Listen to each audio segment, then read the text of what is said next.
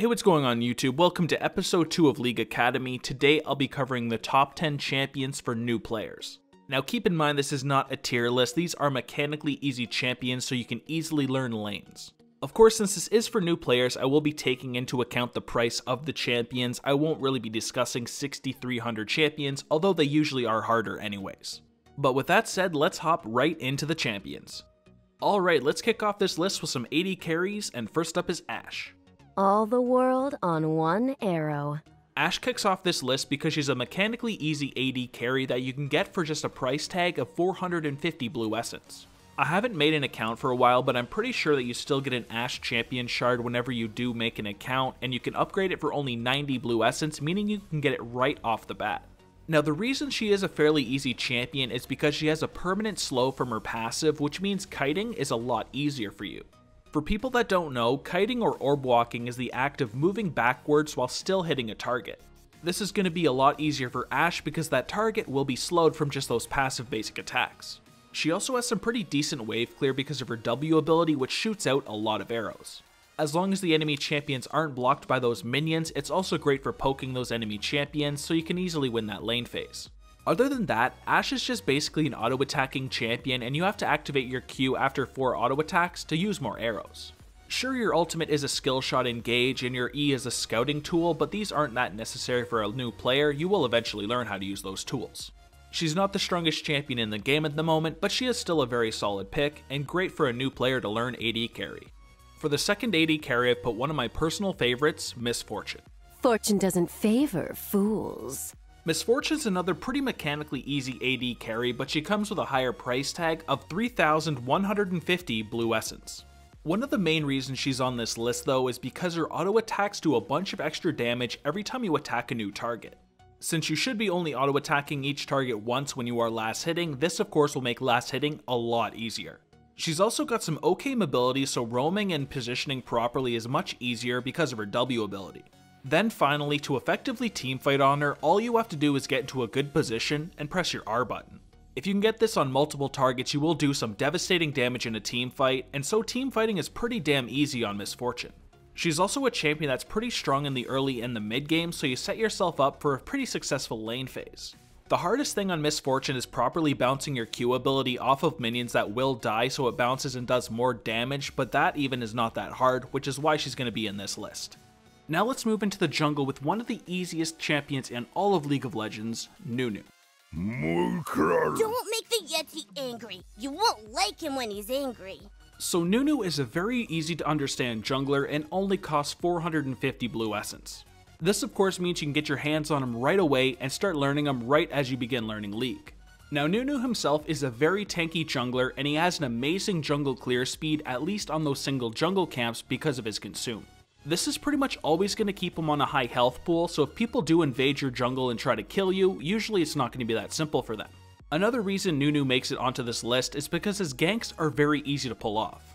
Just walk into the lane with your speed boosted W and then E the enemy champion to slow them and start auto attacking. You can of course start channeling your ultimate if you are level 6, but that's all there really is to Nunu.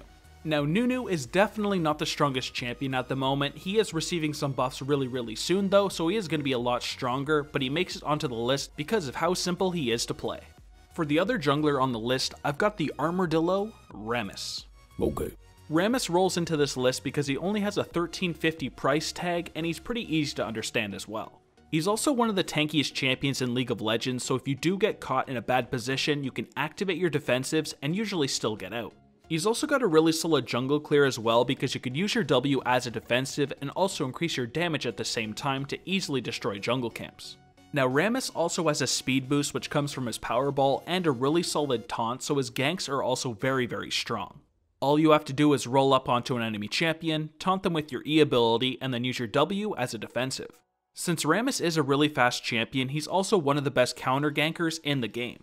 If you see the enemy jungler run into one of your lanes and gank your teammates, you can use your Q ability to get there really quickly and then taunt them off of them and hopefully get some return kills. He's certainly not the flashiest champion in League of Legends, but his ganks are strong, his counter ganks are strong as well, and he's got a pretty decent jungle clear.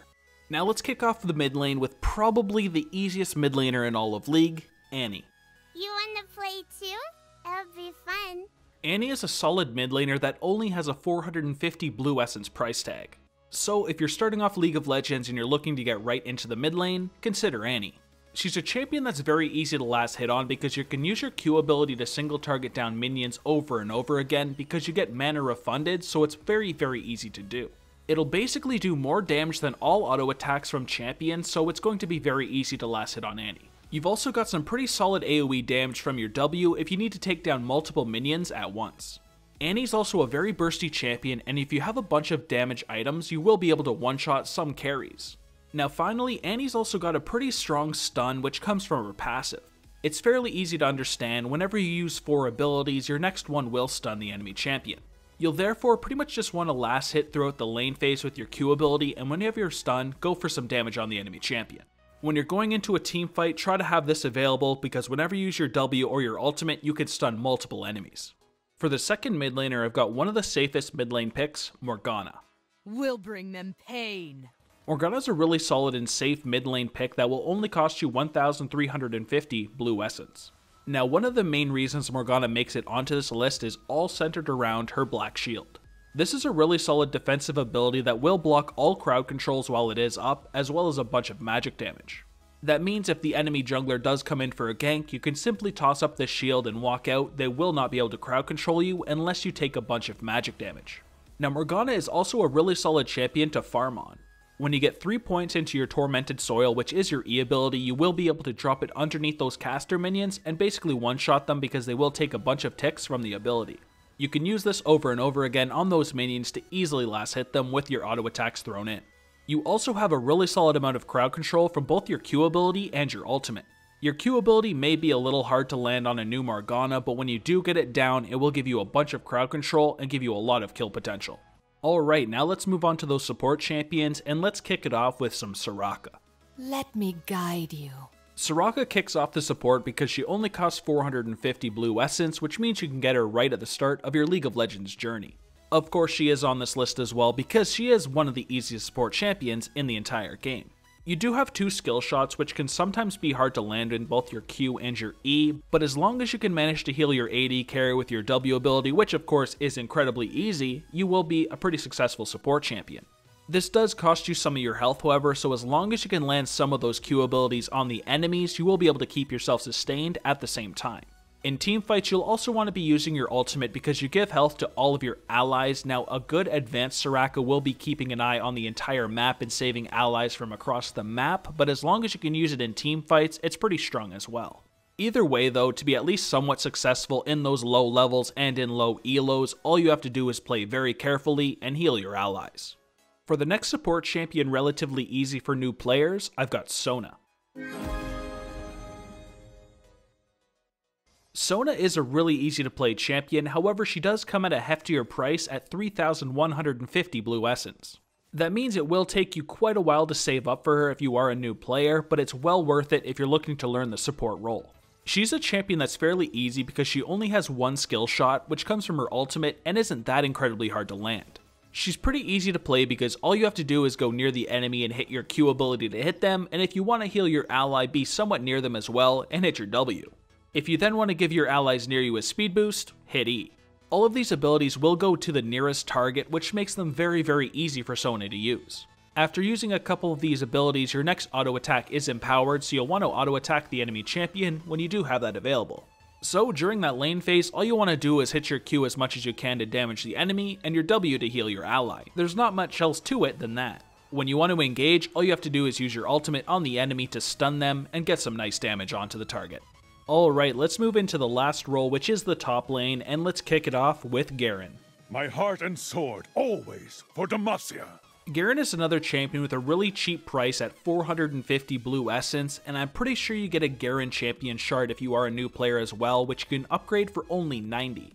That obviously means you can get him right at the start. Now, Garen, in my opinion, is definitely one of the most mechanically easy champions. You're also fairly tanky with a built-in defensive from your W, so if you get caught in a bad position, you have some nice tankiness to get you out of that situation. If you want to engage onto an enemy champion, use your Q ability for a speed boost and then silence them with the ability, and if you want to do some damage, activate your E to start spinning around and do a lot of AoE. Then finally, when you do get the champion low, you have your R as an execute. All of this makes him fighting and trading with champions very easy, and you can always use your E ability as well to last hit a lot of minions with the same time, since it does have a pretty nice radius. He's also a fairly strong meta pick as well. He has a pretty decent win rate, so there's nothing wrong with going with Garen. For the last champion in this list, I have got Malphite. Rock solid. Malphite makes it into this list because he only has a 1,350 blue essence price, and of course, he's pretty mechanically easy. He's also a very tanky top laner, and he's very forgiving. You can either use your tankiness to run away from an enemy, or of course you could use your ultimate to jump away as well, if you did need to. He's then going to be very strong in trades against AD champions because Malphite scales off of building armor, and of course you're going to want to build that armor against AD champions and destroy them while also taking no damage. He's also a pretty damn strong meta pick at the moment as well, especially against full AD teams, so consider playing Malphite if you are a new player. But that covers the 10 easiest champions for new players in League of Legends. If you guys enjoyed the video, please drop a like and subscribe, and check out the video description down below. I have a link to all my social medias, and I do have a Discord server as well, so that's one you should definitely check out. In part 3 of this series, I will be covering how to last hit effectively, so make sure you check out that video if that's something that interests you. But other than that, thank you guys a ton for watching, so take it easy, have a good day, and peace.